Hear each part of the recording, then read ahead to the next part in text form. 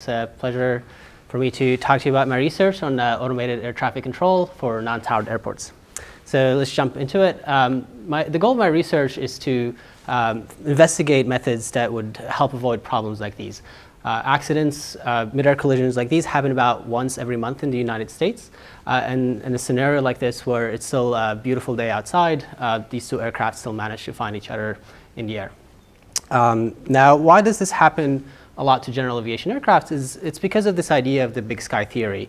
The idea there is that as long as you see and avoid, you should be able to avoid, the aircraft should be able to avoid each other.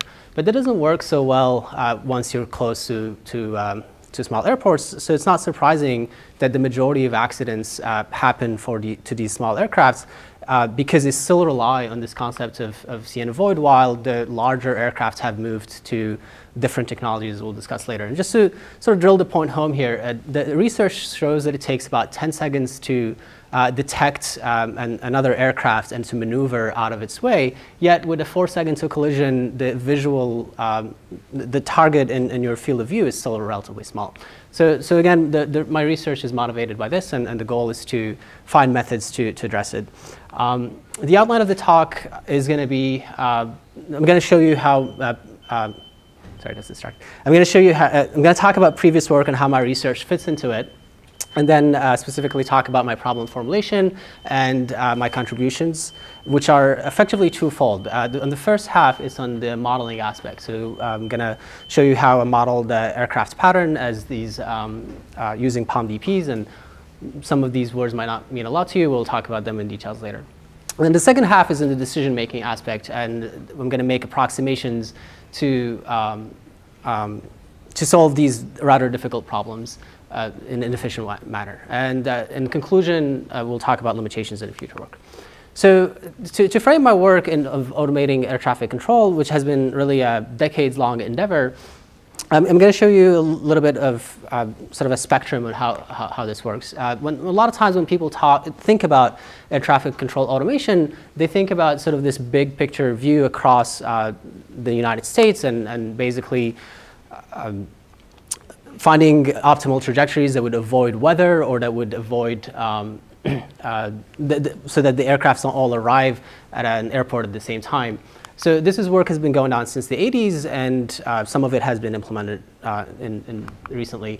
But at the other end of the spectrum, there's sort of this more tactical view of automating air traffic control. And the idea here is that you might know that there's a collision that's about to happen, so systems like TCAS allow pilots to avoid each other.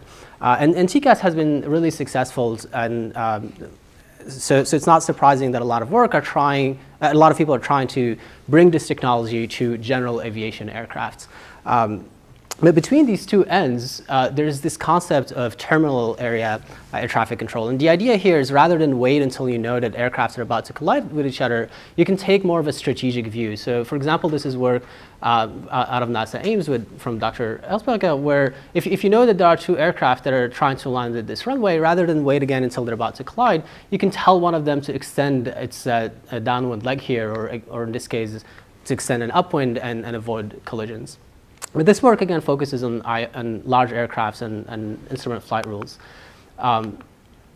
There's some work that's trying to address small airports, but once again, it focuses on instrument flight rules and IFR flights. So for example, here, the idea was to have an automated system that would clear aircraft from a fixed point into a landing.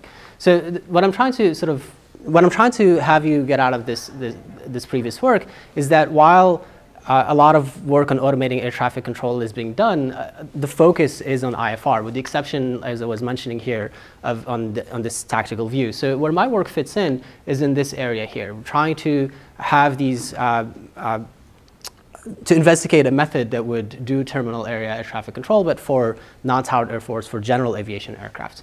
So the problem formulation is as follows. We envision an automated system that would use some sensors and have a centralized view of where the aircraft are. And then using these decision-making tools, we would uplink commands. And the idea is that we wouldn't uplink them using a data link, but rather just speech synthesis, so that it just fits in the existing framework, so that it's a over the CTAF, the common traffic air frequency. So being a controls guy, sort of think of these loops. What we're looking at here is we want to model these aircrafts in the traffic pattern, and then we want to sense them, do this decision making, and uplink these commands. So to telling you exactly where my contributions here, let me first tell you where my contributions are not. So I'm not looking at the sensors and how do you actually figure out where these aircrafts are. The reason being that there's a lot of work on that, whether it's ADSB being rolled out, people at MIT and Lincoln Labs are working on this concept of small airport sensor systems, et cetera. Likewise, in the uplink system, there's a lot of work on integrating autonomous systems in the air traffic control area. So this being early investigative work, what we're looking at is how do you actually model the air traffic pattern. So I'm going to show you how we model this using the partially observable Markov decision process, and then how we can learn some of the parameters for these models from real world data, and then put these in simulations. And then in the second half of the talk, what we're going to do is I'm going to show you how we can approximate some of these methods. We can come up with approximate solutions to some of these problems, and specifically I'm going to talk about 3 different approximation solvers. It's an offline solver that leverages the structure of the problem, and then things that improve the scalability of the solvers, and also we're going to look at the partial observability problem. So these contributions have led to a few papers. The first one was on the initial formulation. The second one was on using continuous time framework for the solving, and the last was on just submitted, is on the model learning. So let's jump into the actual modeling. So the idea here is what we're trying to do is figure out how the aircraft behaves around the pattern. So since we're modeling these aircraft, it's natural to try to start by looking at its rigid body states. So if you're familiar with the 12 states, position, velocities, orientation, and angular velocities, and then if we had the pilot inputs, we can then take that and put them in nonlinear equations. And given those nonlinear equations, you can then discretize them. And if you account for uncertainty, you can have this probabilistic view of the problem, mainly that the state at the next time step is distributed with some function that is parameterized by the state at the current time step and by the pilot inputs.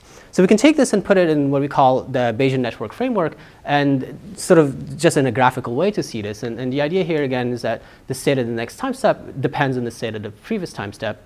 And then we can chain this for multiple time steps. This is just a small change of notation. But as I mentioned, these states and these probabilities are also driven by the pilot inputs. And it's not surprising that you would expect that the pilot inputs would actually depend on the current states, right? So in the classical control sense, that would be some feedback controller. But not only that, the pilot inputs would also depend on what he or she is trying to accomplish, right? So you can think of that as a reference trajectory that they're trying to track. So for example, if the pilot is trying to fly a downwind or a base, that's going to determine how their inputs are going to be driven. So this is just we use here a plate notation for compactness, and we can basically chain this again and say the navigation goal is going to determine with the next navigation goal, and so on. And we can build on this hierarchy more and more. So for example, you can include the intent of the pilot. Are they trying to fly close traffic or to land on a given runway? Now, a model like these have been proposed in the literature by Lau, Jonathan Howe, and Liao, et cetera. And what I'm doing here is building on them, although I'm using slightly different details in the model, with the idea of including actions. So to explain here what actions are, if you're familiar with an autopilot, these actions would try to affect the state directly, right? So if you're trying to damp your det roll or a fugoid, you would have something that tried to control the control surfaces directly.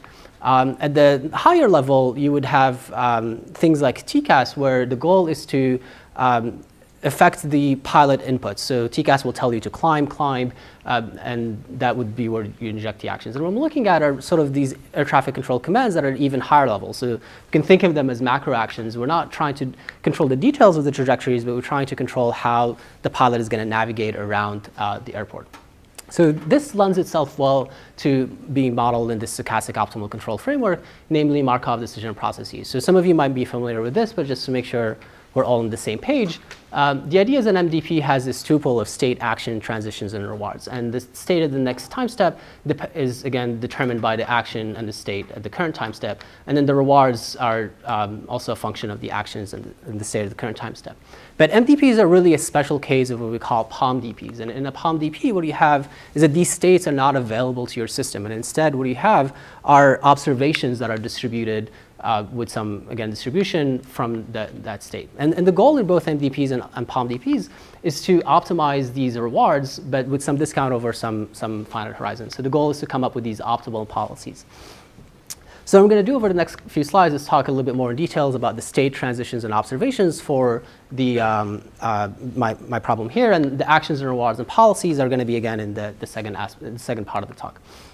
So the state space, what we're going to do is we're going to take this hybrid view where we have this mix of continuous and discrete states. The continuous states are going to be the rigid body of the aircraft. And if you notice, I'm only using a subset to model this. And the idea is that we don't need the details of the flight dynamics. We just want to have a big picture view of where the aircraft is. And then the second part of the state is going to be the navigation goals of the pilot. So these are going to be these discrete navigation goals. For example, I'm using here acronyms for them, but left base or up point, and et cetera. And the transition functions for the rigid body, that's just going to be determined, as I mentioned earlier, by these linearization, but not necessarily linearizations, but these nonlinear functions of the equations of motion. And then for the pilot behavior itself, that's where it gets interesting, and that's we're trying to find probabilities of, given that the pilot is in the upwind, what is the probability that they're going to now try to fly crosswind or they're going to try to depart. And then the observations, what we're going to assume is that they are a subset of the rigid body state. So we can't see all of the rigid body states, but we're going to have a noisy position and velocity measurements, but we're not going to have a direct measurement of what the navigation goals of the pilot are. And just as a sneak peek to sort of complete this view, the actions and rewards, the actions are going to try to modify the navigation goal of the pilots, and the rewards are simply don't hit other airplanes. So again, going back to this the Bayesian network framework, this is just illustrating how that works. But what I want you to sort of realize is that I described how one aircraft behaves, but to model this entire pattern, we need to have a factored state. So this is the idea here is that we're stacking K aircraft in the pattern, and their transitions are determined. We're going to talk about them sort of later. So solving for these optimal actions can be difficult, but you can always simulate this. And what I've done is taken this and simulated using what we call a nominal pattern, just using engineering judgment. We can say aircraft will start a runway, go to an upwind, they might extend to an upwind, and there's some probabilities of them turning left or right, and et cetera. And taking this, we can then simulate the aircrafts in the pattern, and we can keep track of how often they come close to each other and in what we call a near mid-air collision. Now this works well, and it gives us at least a tool to try a lot of our algorithms. But we were wondering, can we learn parameters for these patterns from real-world data? So are the locations of these, how do the locations of these goals depend on which airport you're flying at? So what we've done is we got data from the FAA with some radar observations, and I'm going to show you two methods on how we learned those parameters. One is the turning points approach, and the other one is using Bayesian inference. But first, let me describe what the data looks like. I like to say it's sometimes hair in the sink, but there's still some structure to it. And for example, so this is Princeton. You can see that there's some IFR tracks that never descend into the airport, but nonetheless, there's some pattern down there. This is a Republic, small towered airports, but there are two runway configurations there. So without talking about the details of how we do this, what we do is we use unsupervised clustering methods to figure out what the different configurations are for each airport. So for example, this is the top is the dominant runways for each configuration, and here you can see a lot of people making a left turn. Sometimes people do make a right turn. There's a lot of some people coming in an extended final. So what I'm going to do is I'm going to focus on this one. And even though this is a towered airport, the reason is that we imagine that the first time you would want to deploy a system like this, you would want to try it at a towered airport. So we want to show that we can, in fact, learn these more complex patterns. So the first method to learn this is inspired by the work of Guerrier et al. And the idea is that if they did their work on trajectory clustering, and the idea is if we can find turning points for these trajectories, and that gives us a measure of when the pilot has changed their navigation goal. So for example, here this aircraft is departing roughly south and it's turning into a crosswind and then into a downwind, the bays back into a final. I'm going to focus on the black line here. If you're curious about the red one, ask me at the end. If we take a derivative of that signal, then we can find where those turning points are. Now, given those turning points, we can take them and cluster them. And we can then go back and take each one of these trajectories and turn it into a sequence of these clusters. And given that sequence, we can then compute probabilities of going from one turning point to another, and then get these networks that tell us the probability of going from one navigation goal to another one. So this works well for the nominal pattern, and we tried it for the real data that we've learned, or rather for the real observations that we have. And some of the structure for these patterns that we've assumed we actually observe in the real data. So for example, there are two different clusters for where the airplanes turn, both in the downwind and the upwind. But this is only focusing on the closed traffic pattern. When we try to include all of the pattern, then you have to throw more clusters at it. But eventually you get an idea of where these turning points are. But nonetheless, we still are relying on this artificial idea of differentiating the heading. And in these cases, as opposed to the simulated data that we have, the heading information tends to be noisy. So what we tried to do is do something that didn't rely on this differentiation, and that led us to this Bayesian inference framework. And the idea is that the parameters that describe our model, if we put a prior distribution on them, if we could compute the likelihood of the observation given those parameters, then we can use Bayes' rule, flip it around, and compute the posterior of the parameters given the observations. Now, in reality, except for very special cases, these parameters, you can't really find these in a closed form, so you end up having to resort to numerical methods, whether that's expectation maximization or Markov chain Monte Carlo. And then again, to illustrate this a little bit better, this is the same model I had earlier, just sort of more blown out, where we're seeing those rigid body states and the relationships. And the idea is we have these observations and we're trying to learn how all the relationships are and what those probabilities are. And we tried this and sort of led us to this concept of probabilistic programming, which I'm not going to talk about too much, but again, if you want to hear about it, ask me at the end. And instead, well, it turned out to be basically too slow. And to make the inference more tractable, what we've done is use this idea of Gaussian hidden semi-Markov models, where we abstract basically these rigid bodies and just put them directly into observations that are parameterized by these Gaussian distributions. And on top of that, we end up using this idea of semi-Markov process, which again, I'll talk about more in details later. But in a nutshell, we're saying now that it doesn't take always the same time to go from the current navigation goal to the next one. Instead, there's a probability distribution on that. And the beauty of this is that you can use these different priors to end up with what we call conjugate priors, and you can use more effective sampling methods and then make the inference more tractable. Now, when you run these MCMC chains, what you get is basically a draw from the posterior of the parameters. So for example, here you can see these navigation goals. As the chain converges, the locations don't change as much, but you start seeing that the probabilities themselves are changing. Now, qualitatively, this looked better than the turning points, but we wanted to have a more quantitative measure of this. So what we've done is taken this, we've assumed that both the observed data and the data that we generate from our models are Gaussian mixtures. And the idea then is just they're just weighted normals, and which describe two probability distribution functions. And the way we then compare how well does our model do compared to the real world data is we can compute these divergences between them. So for example, we can compute a symmetrized KL divergence or a Cauchy-Schwarz divergence. But before we can do that, we have to actually determine what the bandwidth is of these Gaussian mixtures.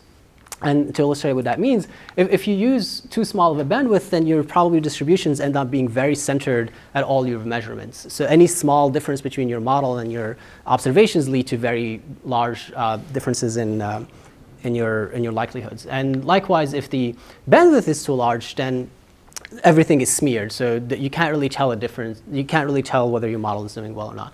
But what we've done, we've used k-fold cross-validations to actually determine what the optimal bandwidth ought to be, and it turned out to be around here 100 identity matrix. So when we do that and we compute these divergences, then we see that according to both the symmetric KL and the Cauchy-Schwarz, this HTP GSMM model does perform better than the turning point method. And in wide, what we're seeing is sort of within intra-model divergence, meaning that if you used observations from the real data as a proxy for your real data, then that's what it looks like. So this finishes the, I guess it doesn't finish. This finishes it. But to give you, sort of show you a little bit how those models perform, on the right, what you're seeing is draws from these trajectories. And you can see that it captures some of the important structure from the actual data, whereas that there's a lot of tracks that converge in the final, and also that we have sort of this departure angle there, and et cetera.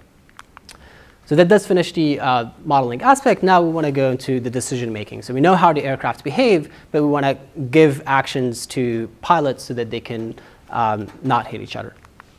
Now the problem is that within the PaLM-DP framework, it's difficult to come up with these optimal actions. And the reason is that we have these not only continuous space, but even if you discretize it, very large spaces.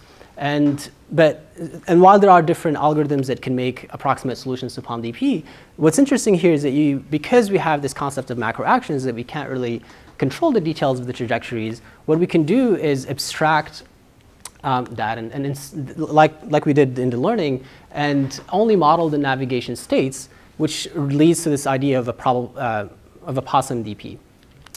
And we're going to still use the PaLM-DP framework for simulation, but the PaSSIMDP is going to be used for the decision making. And to drive this point home, again, we have this sort of real world that we model as a PaLM-DP, where we have, again, these hybrid states. But here, the time is discrete, and we're simulating things at this 4 Hz time scale. And instead, what we're doing is we're abstracting those rigid bodies, and in this decision making, we're only reasoning about the navigation goal of the pilots. And now we're dealing with a continuous time with these with frequencies with time constants that are larger.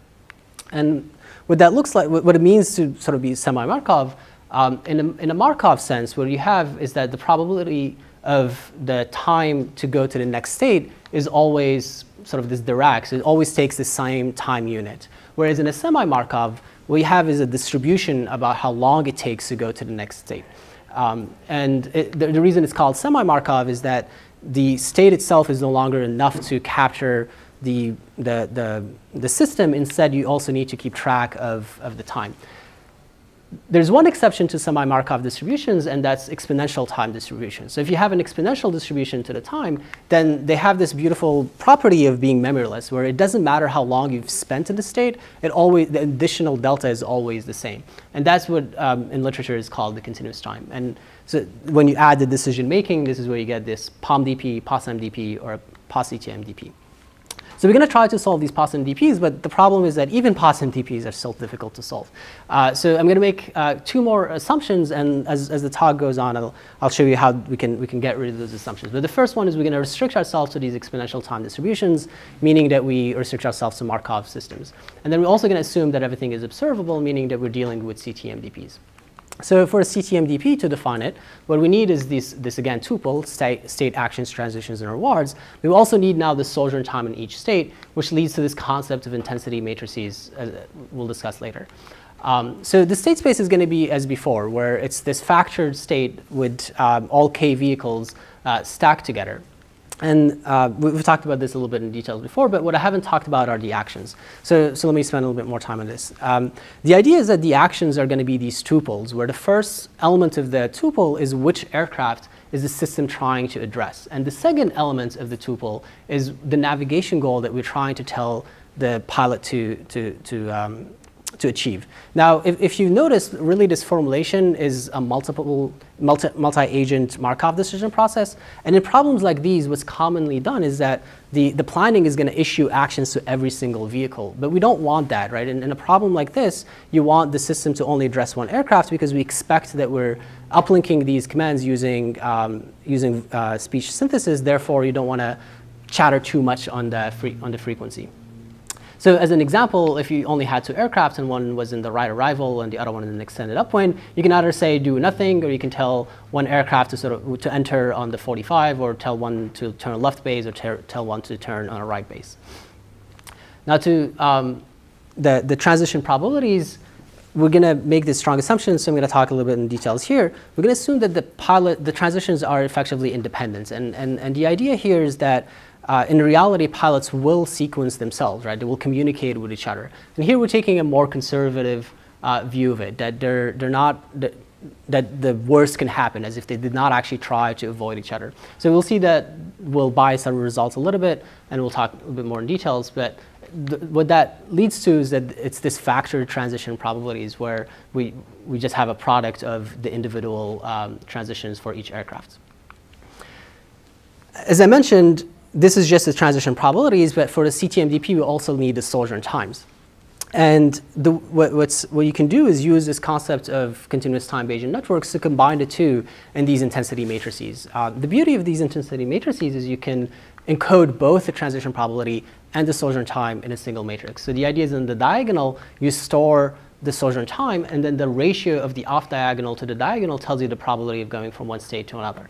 So this would describe how one aircraft behaves if you gave it a certain action. But what we're interested in is how do all K aircrafts behave. And because of this assumption of independent behavior, we can use Kronecker sums to stack them together.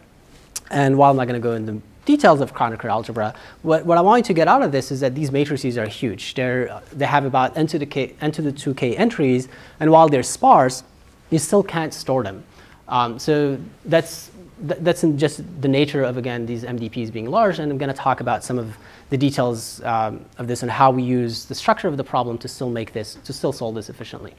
So to finish defining the CTMDP, what we need are the rewards. So I glossed over them earlier, but the idea is that the reward is going to be this trade-off between both safety and intervention. So there's going to be a cost to every time the system intervenes, and we're also going to assign a cost whenever we think that aircrafts are going to collide with each other.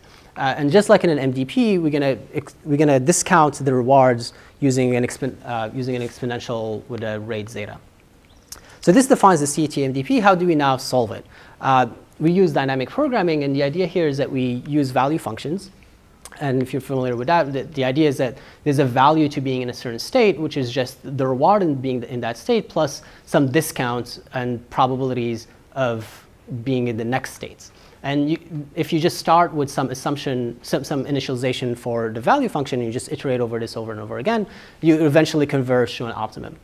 The problem is that iterating over all those possible states and also figuring out what these entries are can be slow. So one of the first things that we did to take advantage of the structure of the problem is to realize that there's a sense of anonymity, that these value functions should be constant interpermutations, or rather invariant interpermutations, so that if you permute the states of the two aircraft, they should have the same value. So that allows us to do these iterations over only the combinations as opposed to all possible permutations, and that yields about a k factorial saving. For 4 aircraft, it's about 24, which might not sound a lot, but it's the difference of making sure the algorithm only runs in an hour versus taking a whole day. The other thing that we do is to realize that in order to compute this dot product, we only need one row at a time of these matrices. And you can make sure that these matrices have a special structure by leveraging the fact that the actions have this special structure. Namely, you can make sure that this tail is always the Kronecker sum of the same matrix. And again, I'm not going to jump into the details of that, but the idea then is that we can compute these dot products very fast and not require a lot of storage to do them. So we ran this, and it didn't work as well as I had hoped. Sort of explaining a little bit here, we're looking at, on the vertical axis are simulations for the number of NMAX in these patterns, and on the horizontal axis is the rate of advisories that we're issuing. And you can see as we issue more and more advisories that reduces, but it sort of plateaus at some point. I'm going to discuss why that is, but first let me talk about how, like, this is, you might look at this and think that this is a large number, but you should realize that is for 2 reasons. The first is that we're simulating 4 aircrafts flying day and night at a single airport all the time, and they're never, and the second part is that they're not communicating with each other, right? So this is, again, a very conservative view of that. Now, why does that not do as well? Remember that we have these distributions. This is an example of the time distributions it takes to fly the crosswind, and we're approximating it with these exponential distributions. These distributions both have the same mean, but it's clearly not a very good approximation. So to make this better, what we do is we use the concept of phase-type distributions. And in a phase-type distribution, what we do is we include these fictitious phases for each state. And you can think that there's somewhat of a duality now between these phases that are fictitious and sort of those rigid body states that we abstracted away. So we're bringing them back, but in a more still abstracted manner. And this has a strong mathematical sort of foundation. But and that allows us then to approximate these distributions better. So again, each one of these nodes, each one of these phases is an exponential node, but as you build these networks, you can approximate the target distribution better. Now, the problem is that as you include more and more phases, your state space grows. So that to the point that with 5 or 6 phases, we're talking about billions of states. And luckily, because of all those tricks that we've talked about earlier, we can solve problems that have almost a billion in just 2.5 hours. And this is on my laptop. And the idea here is that this is just the time to come up with the optimal policy, but then executing the optimal policy is a simple lookup, so it's quasi-instantaneous. So when we actually do use these policies with more phases, we see that they do perform better. So as you include more phases, then you can issue more rates and reduce that number of NMAX. And with 6 phases, we're almost got rid of all of them. Now, to go back again to this point, because it came up in a few times, what we've done is looked at different ways of simulating this. So rather than having 4 aircrafts all the time in the pattern, what if we had airplanes that departed and came, and et cetera? So not surprisingly, when you do that, the number of NMAX, the baseline, does come down, but nonetheless, our system still has the same behavior. We have these Pareto fronts that as we issue more and more alerts, we reduce numbers. And you know, I don't know if you're familiar with, I guess, towered airports or not, but 1.5 alert or basically communication per minute is not a lot. I don't have any statistical measure of that, but I listen to Palo Alto Tower, and you know, if you have a few aircraft in the pattern, that's on the same order of magnitude. So to sort of look at how where these collisions occur, without any air traffic without any of these advisories, it's interesting to find that a lot of the collisions occur in the final, and this is actually consistent with statistics from the literature that the majority, and it's not surprising either, that's the conversion leg.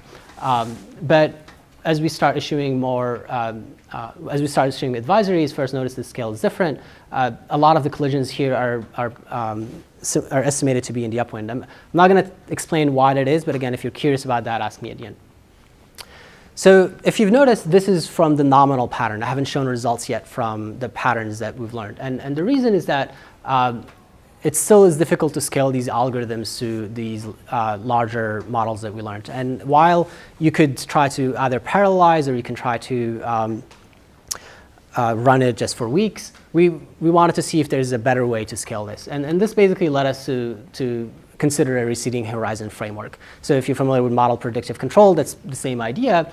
And what we want to do is, rather than solve for the optimum policies in all possible states, we just want to focus on the policies from the current state that we're in. Now, MPC has been successful because a lot of times you can take these problems and convexify them, or they might be convex to start with. But in our case, that doesn't quite work. If you actually put this problem as an optimization, it turns out to be a mixed integer linear program. And on top of that, there's a lot of stochasticity in the problem, which cannot be neglected. So what that led us to do is to use Monte Carlo tree search.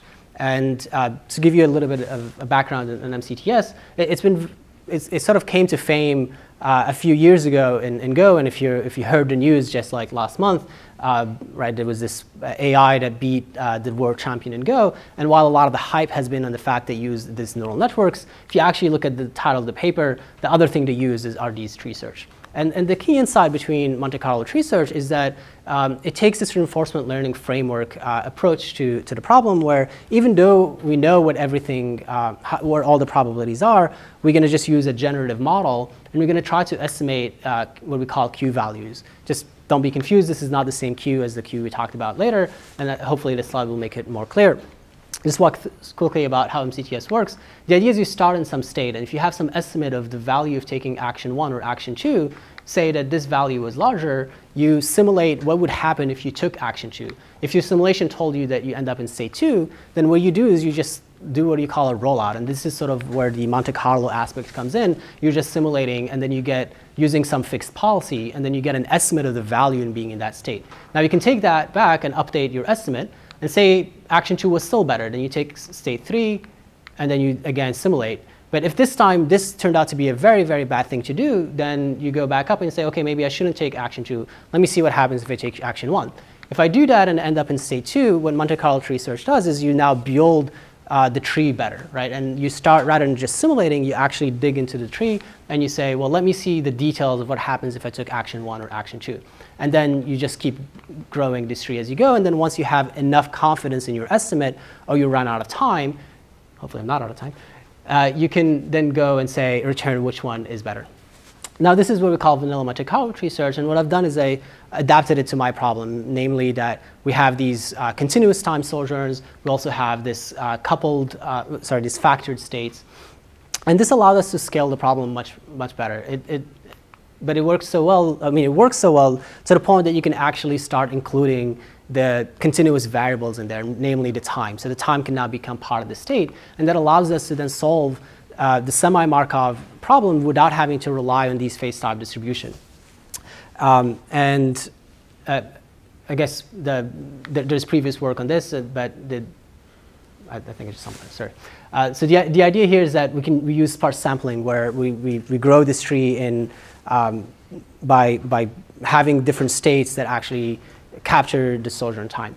And when we run these simulations, we can see that, for example, we can now run problems that have up to 8 phases, which have not only like hundreds of billions in state, and they perform as well as the offline policy. And on top of that, like as I mentioned, we can solve the SNDP directly, and once again, it works. It does as well as the offline. The advantage of this, however, is that now we can come up with these optimal solutions, or not optimal solutions, but with good solutions in only 5 seconds and online. And while 5 seconds is a long time for a lot of system, for this system, it's fast enough. And because now we can solve these larger problems, we can go and apply this to the problems of, for example, the Republic airport, and we can again see a similar behavior that as we issue more and more advisory rates, we reduce the number of NBACs. And to show you how, again, these collisions sort of occur, this is that the runway is here, the aircraft are coming in here in final, and without our advisories, we see that a lot of the collisions occur in the final, but then as we start issuing advisories, a lot of that goes away, and the majority of them happen in the upwind. So to sort of give you a little bit of an overview of what we've done, I'm not done yet, but to place you where we are here, we made 2 simplifying assumptions to solve the POS-MDP. One of them was these exponential sojourn times, which I showed you how we can address that by using online methods. And the other one was full observability. But instead now, we have to sort of think, how would you come up with these optimal actions directly from beliefs, meaning from estimating these hidden states? But the problem, though, is that these hidden states are really hidden. And what I mean by that is that we have no measurements of them, not even nosy measurements. And to illustrate again what we're trying to do, we have observations here. And from these observations, we're trying to infer what is this navigation goals. If you think about estimation, the first things that come to mind usually are Kalman filters, extended Kalman filters. A lot of these things here are nonlinear, but on top of that, a lot of things are discrete. So both Kalman and extended Kalman filters don't do as well. Then you could try particle filters, but the problem with that is you end up having to use a lot of particles just to estimate some of the things here that are easy to estimate that don't really need particle filters. So this leads to this concept of Rao-Blackwell-Wise particle filters, where what we do is we linearize some of these, the nonlinearities here, and now we have a linear Gaussian system. And what we can do is when we're running the Kalman filter for that system, we can compute the innovation from our measurements, and we can use that as a weight for our particles. And this allows us then to have this, this allows us to estimate these hidden states. And if this might remind you of other concepts. Rao-Blackwell-Wise particle filters are known in the literature also as interacting multiple models, or Gaussian particle filters, or continuous time particle filters. So to illustrate how that works, so for example, here we have an aircraft, and these are the measurements that we're getting from it. And let's focus on the bottom here. What we're seeing on the top is the truth. So the aircraft here, the pilot has decided that they're gonna extend their upwind, but our filter in this case still thinks that they're in the upwind and maybe in turning right. But as we sample from these particles, some of the particles are going to start saying, well, the pilot should be turning left or should be turning right. And only the ones that are consistent with the measurement that we're seeing are going to have large enough of a weight. So when we sample, the belief is going to start converging towards the truth. And again, as you get to the next one of these next nodal points, the filter will think that some of the particles are going to diverge, but as we resample them, the belief starts tracking the truth again. So this describes how we can get the belief for a single aircraft, but then what we really need is the belief for all the aircraft. And once again, we can use Kronecker algebra and stack them together to get this joint belief. And now how do we go from this joint belief to the actions? There's two things we can do. One of them is sort of similar to, again, what you would do in classical control, where you separate estimation from control, and you just take the mean of your estimate as a true state, meaning that you just put it directly in the Q values that you've computed from a fully observable policy. So that would be one of the ways. The other way is to use what we call QMDP, meaning that you weight some of these actions, some of these Q values based on the belief that they're in a given state. We expected QMDP to do well here, and the reason is that this problem doesn't have any information-seeking actions, which is what sometimes make POMDPs hard. But nonetheless, what makes it hard in this case is that our actions don't really generalize to all possible states. So the action that you can take in a certain state, you can't necessarily take it in all states. So not estimating the wrong state has a very large cost, which is why as we're going to see, the performance is not as good as we had hoped. So here I'm showing three different policies for the nominal airport, all partially observable policies. And once again, we see a similar behavior that as we increase the advisory rate, the rate of Nmax is reduced. But all three, you could say that one does better than the other. Well, one does better than the other, but they all still underperform the full observability policy.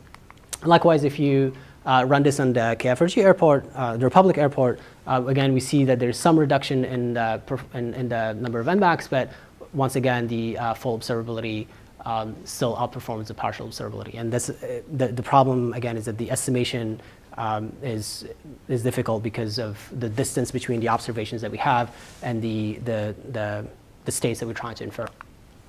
So this leads me to my conclusion. To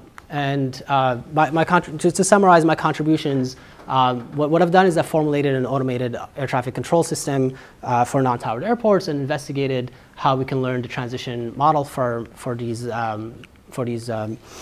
models from real-world data, and then implemented 3D simulations to evaluate some of the policies, and specifically approximated the problem as a POSMDP, and then used three different methods. One was simplifying the problem and only focusing on exponential time distributions. The other one was using online methods to actually solve the semi-Markov. And finally, investigated how you would use both estimation and combine it with QMDP to deal with the partial observability. And then in simulations, we do see that these policies can reduce the risk of mid-air collisions, but policies are still unfortunately limited by the partial observability, which leads me to my future work. I think the belief estimation is something that could be improved, but not only that, you could also work on, look at different different partial observability algorithms. So only assume that we solve for these Q values directly from in an MDP and use QMDP, but there's algorithms like POMCP or SARSOP that could do that. The other thing that would be interesting to investigate is graph isomorphism. I don't know if something that some of you might have realized, but the idea here is that we're modeling the pattern, and where the commands that we issue are tied to that model. And we're making the assumption that the pilot is aware of the same model. Whereas in reality, when you go and actually uplink those commands, there's going to have to be some translation layer that makes these commands actionable. So I think that's actually probably one of the most interesting things to take this work next to. And then the other thing would be to look at different actions. So this formulation allows you to model that, but I didn't look at that. One of the things that air traffic controls will do is to try to change how long is a pilot taking to fly one of their legs. And for example, they would ask you to do S-turns or do holes. So those would be interesting to see if they can indeed lower the risk again of collisions. And finally, inverse reinforcement learning would be something to investigate. And the idea here is that if you could give an expert a scenario and see what they would do in that scenario, then could you take that and put it back into your optimization and figure out what is the rewarded, what were they trying to do, and actually figure out what the optimal actions ought to be.